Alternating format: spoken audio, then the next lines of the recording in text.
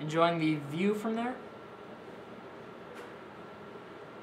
No, I was talking to my guitar. Oh, I'm so sorry. You play beautifully, though. You can take your money out. I'm not panhandling. Oh my gosh! I'm so. I didn't mean to seem like. It's fine. Why do people always assume that they know someone from the first time they lay eyes on them? Well, I wouldn't say offering a small tip for your talents is any sort of assumption. It was a gesture. I didn't assume that. But you did. I do it too. We all do. My question is why? Some bigwig scientist says our brain is naturally hardwired, or that monkeys and fish do the same thing. I don't know if I buy that. Why is it scientifically impossible for two people to enter into a conversation without giving each other some shitty, stereotypical identity? It's not impossible. Yeah, it is. No, nothing's impossible. You just have to look at it more. So you walked over here, threw your money at me. I did not throw money. Deliberately willed your money into my space, completely neutral, like I was some emotionless robot. Hell, even that's making an assumption. So you're a scientist, huh? Or just a failed philosophy major certain your adept awareness of society is indeed a science. Yep, I'm the reincarnation of Plato. Well, I don't think it's any sort of programmed response. It's like sitting in this cafe right now, okay? There was a time when we didn't know why we stayed on the ground, and it drove us crazy enough to discover gravity, and it's our natural response when we meet somebody new that we don't know. We have to think something of them. It's a hypothesis, which can change when you get to know somebody. Really? So what's your hypothesis about me? Well, I'm torn between raving lunatic who thinks he's a fucking incarnation of an ancient Greek philosopher and some genius billionaire type looking to find himself in a coffee shop. Yep, you guessed it. And yours? My what? Hypothesis? Yeah. I don't know, I'm still thinking about it.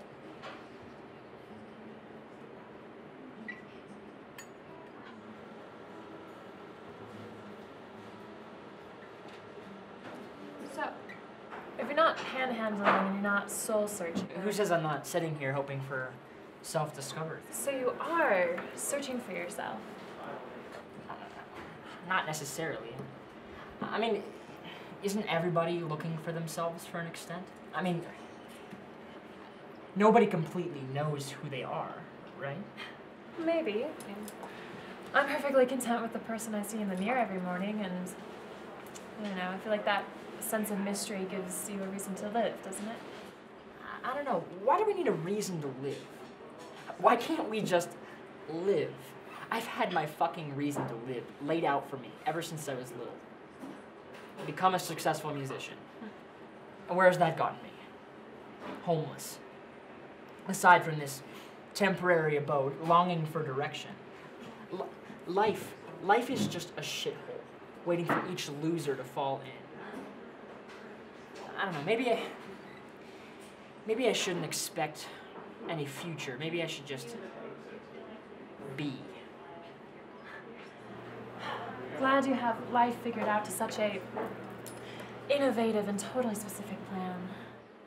Look, I don't want to talk about Yes, you do. it. No, I don't. How did you get here? What do you mean? You know what I mean. I could ask you the same question. Well, I'm across the street at the park every Saturday for the farmers market. Buying or selling? Admiring. I'm a people watcher, and when you go to those types of things, you see two types, right? There's the hardworking, kind of sweaty, organic farmer who's sitting underneath some shade, in a beat-up old lawn chair. And then there's the earth-loving community shopper frequenting the marketplace. You make it sound so picturesque. No, but it really is. I mean, people look towards city skyscrapers or national parks to find beauty, and then look at a farmer's market and see it as some mecca for hipsters. But it's a earnest passion beneath the facade that makes it so much more beautiful than any skyscraper or national monument. So where exactly is this mecca for hipsters? The other side of the park. Yeah, we all just sit there in our skinny jeans, drinking kombucha, listening to obscure alternative music, and bitching about everything mainstream. I hate the trace of sarcasm. There's your adept societal awareness again.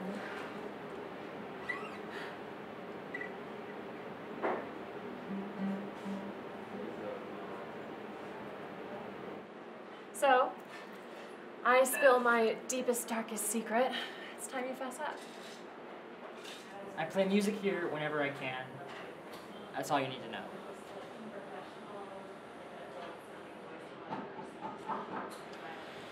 So what does admiring a farmer's market entail? Well, I help the merchants set up their stands and walk around with the manager, make sure everyone's comfortable, and kind of just, hang out, go back to my booth. So you're a farmer?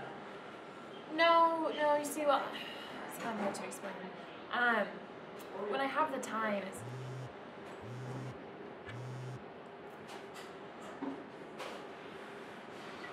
Well, it looks like I need to get back anyway, so... It was really nice to meet you. I'm here all week.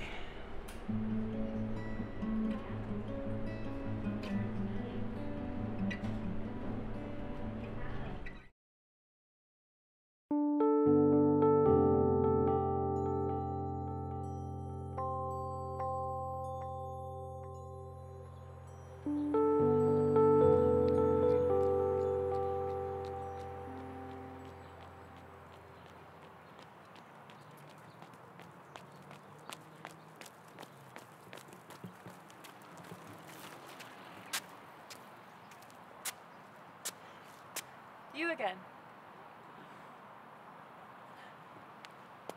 Hey. Did you just wake up? Yeah. I see. So lack of sleep is the answer to quelling those philosophical rants. Sure, let's call it that.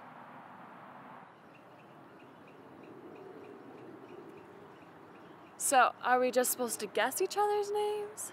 I know not how to tell thee who I am. Romeo and Juliet. Come on, you have got to have read Romeo and Juliet. Should we? Should we what? Know each other's names? I don't know. Isn't that what people do when they meet? What's in a name?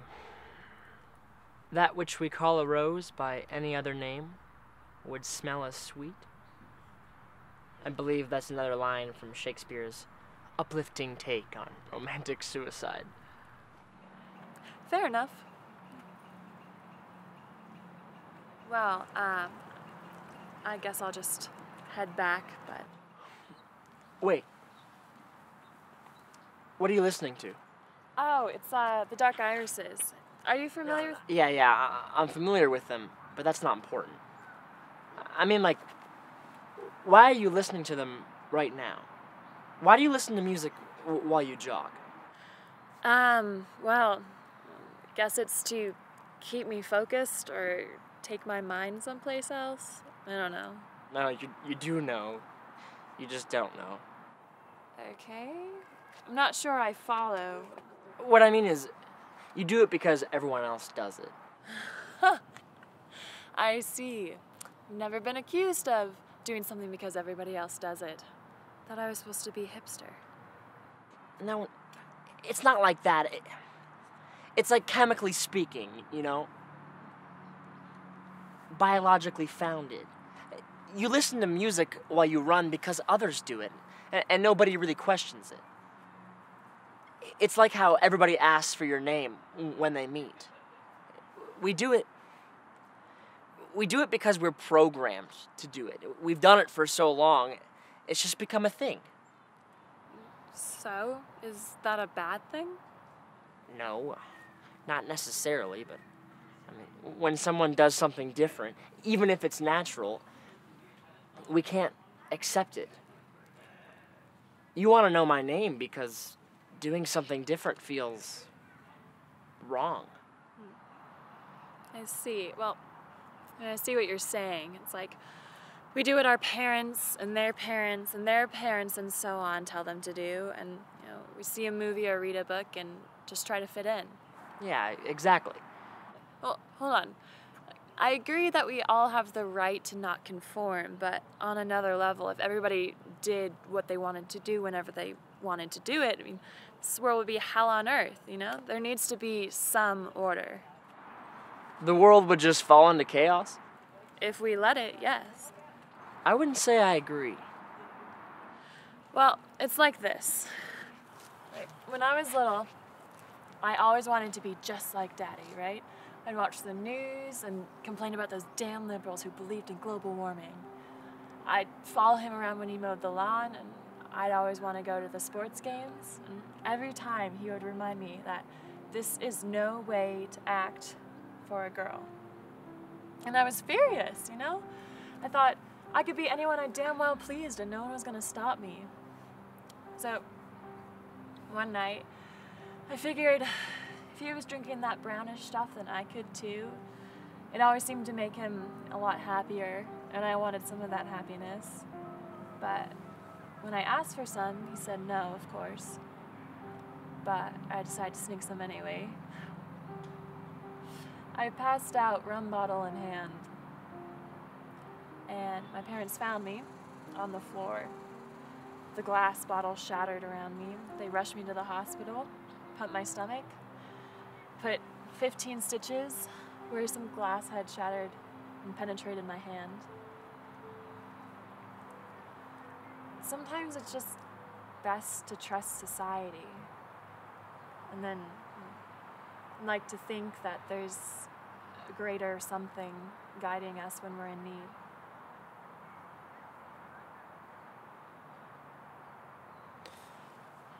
I guess that's why I have my guitar. Huh? I don't know. For a few short moments when I'm playing, it's like allowing myself to float a few feet in the air. Is that why you play then? Sort of a reprieve from real life? You could say that. I guess it just reminds me that sometimes it's not all bad, you know? Can't even imagine living in the streets. You have no idea. No, I don't.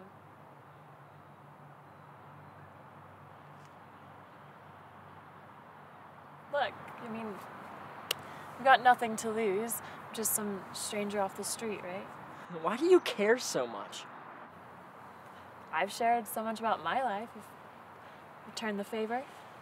Sorry, I don't think I have it in me. Well, that is just too bad because I am going to stay on this precious bench of yours until you feel like you are. No, you won't. Sooner or later, you'll have somewhere to be. I guess we'll find out then.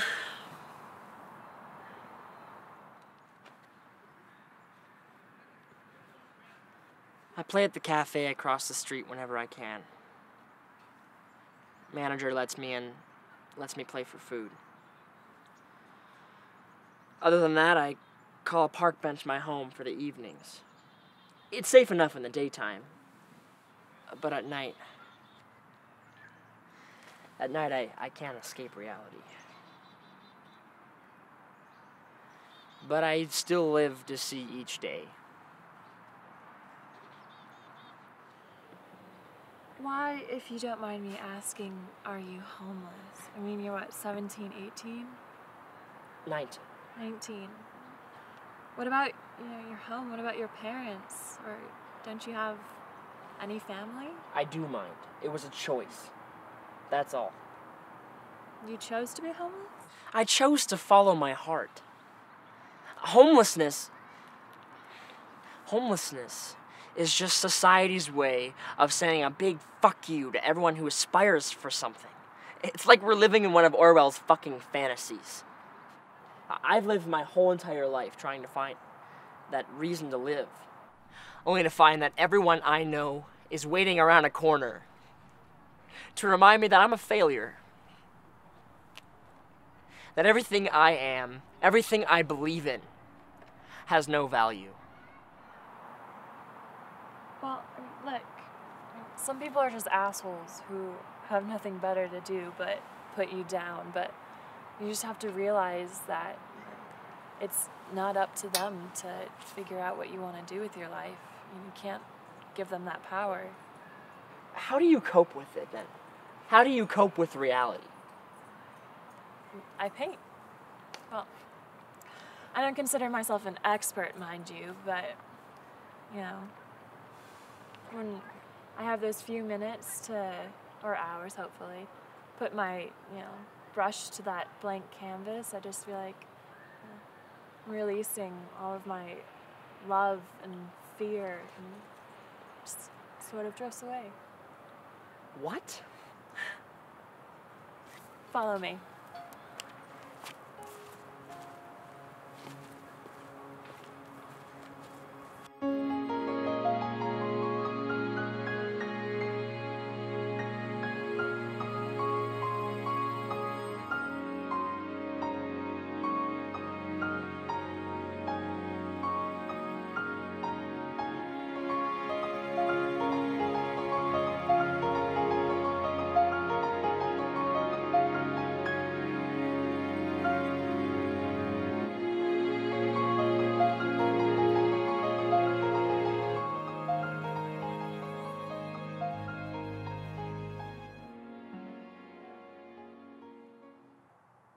What now?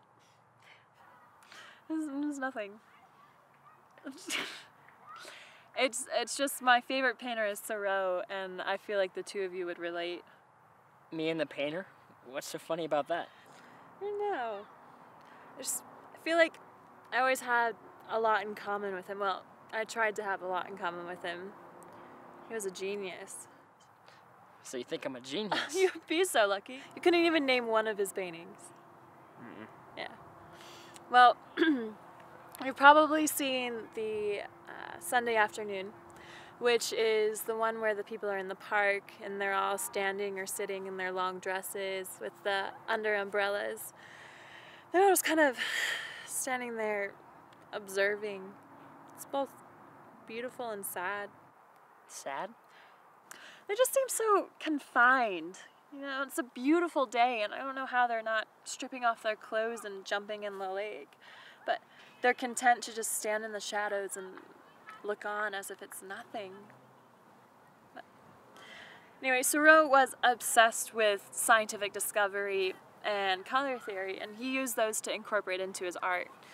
He believed that painters could use color to create harmony and emotion the same way that musicians use harmony to create music.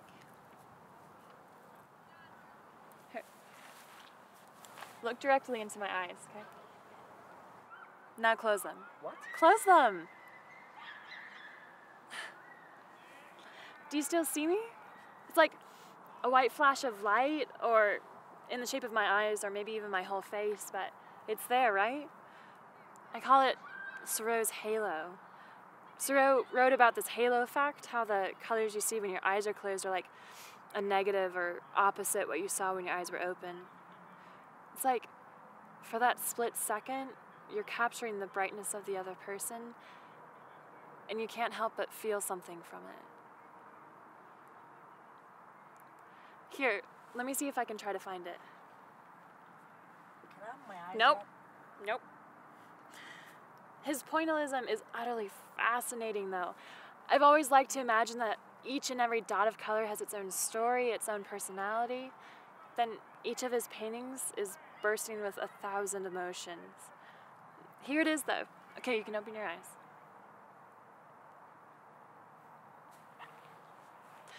Sometimes I find myself in a moment like this one, and I think about seeing it in a painting, but I mean, a moment doesn't truly exist unless it's in real time, but if it's in a painting, it captures a fragment of that moment and allows it to exist into infinity. These people seem confined. But there's a longing in their eyes. It's as if there's something in the distance. Not too far away, but still unreachable. And they don't know what to do. They've known their same shitty routine life and nothing else, but they want more. All they need to do is swim across that pond and join the others.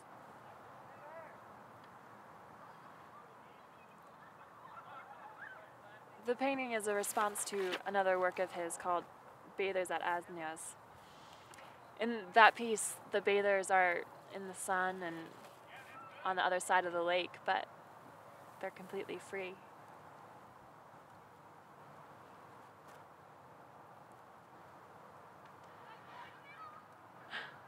Where did you come from?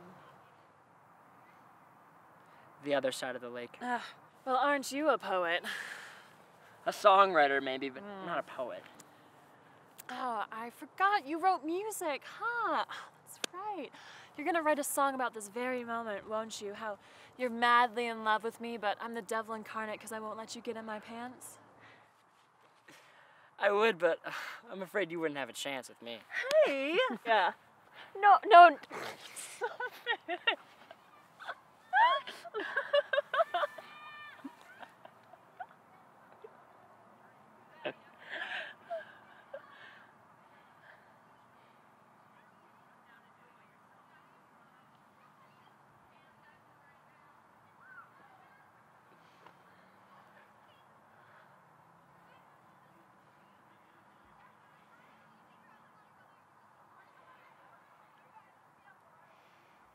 I didn't peg you for a day in the park kind of guy. Well, when you live in one, you pick up a thing or two.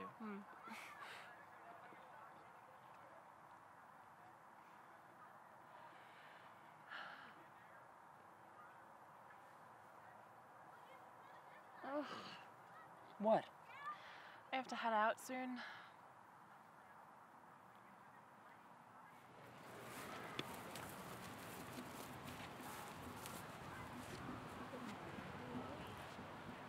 Stay here with me.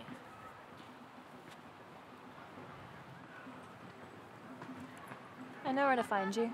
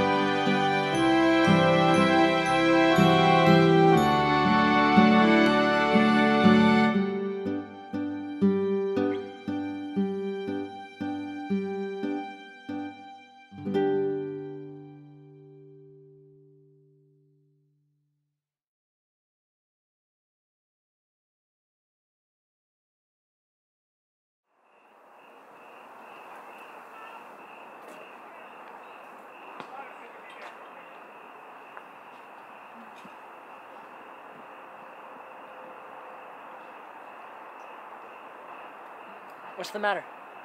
Nothing, I'm fine.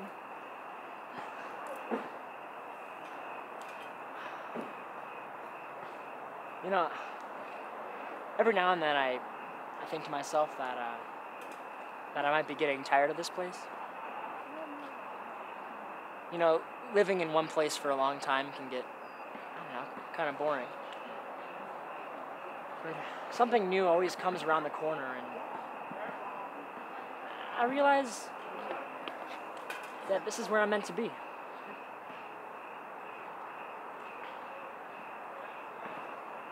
Yeah, I guess so. What's that supposed to mean? Nothing. Are you mad with me living in the park? Of course not. Where is that coming from?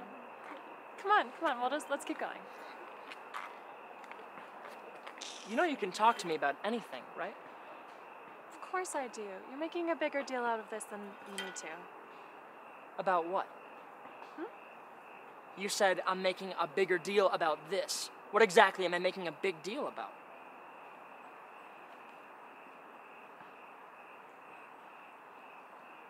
I knew it. I tried to convince myself otherwise. I'm not good enough for you. Of course not. That's ridiculous. Yeah, I'm not. You know, it's really funny. After spending over 3 months every day with the same person, you really get to know them. I know you. I wish you did. Really, I do.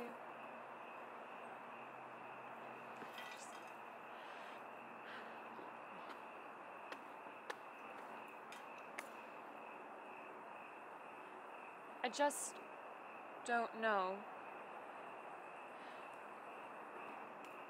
how far, how long this can go. So the truth comes out.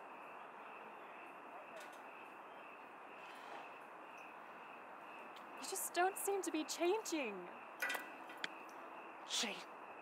Changing? We just You want me to live change? such different lives, and You want me to fucking change? No, of course I will. Yes, but where is this coming from? I thought you were different. I am different. Where is this fucking coming from then?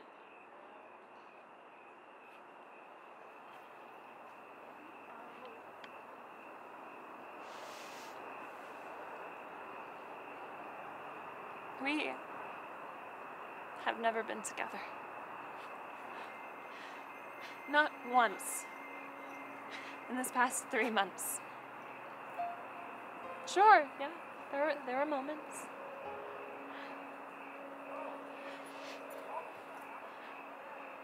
But you just haven't come to terms with this world.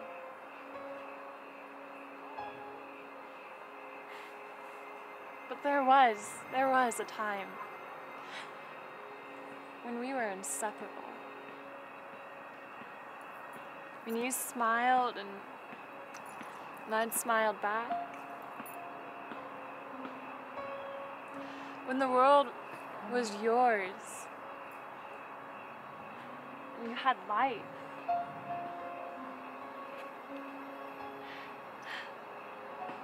And you knew how to love.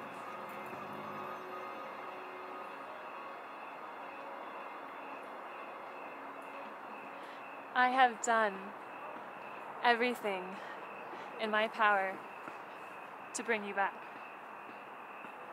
But the rest is up to you.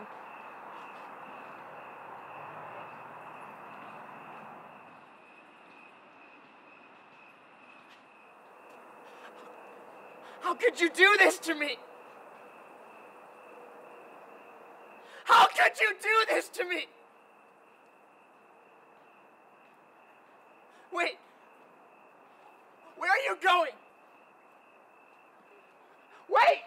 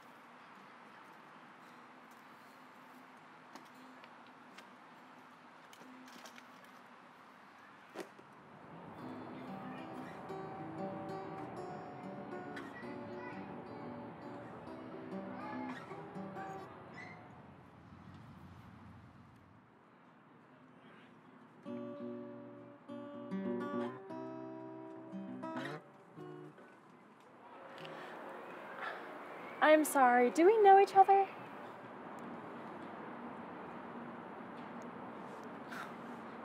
I'd like to think so. Oh, I see. I'm sorry. I'm not really interested. You still paint?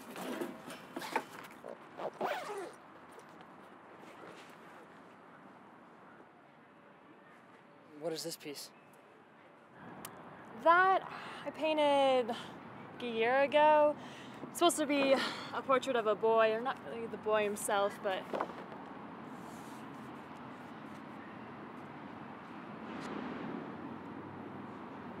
more like what I see when I close my eyes.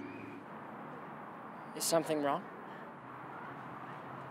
But I've never actually seen you. Just a reflection of you, of sorts. When I close my eyes. You know when you stare at something for a really long time and then you close your eyes and you see like a partial image? Well, I call that Seurat's halo. How do you know that? You told me. What are you talking? You told me when we were together. Together? We did everything together. What did you say your name was again? I didn't say. Look, how am I supposed to know who you are if I don't know your name? My name? What's in a name? We're so much more than a name.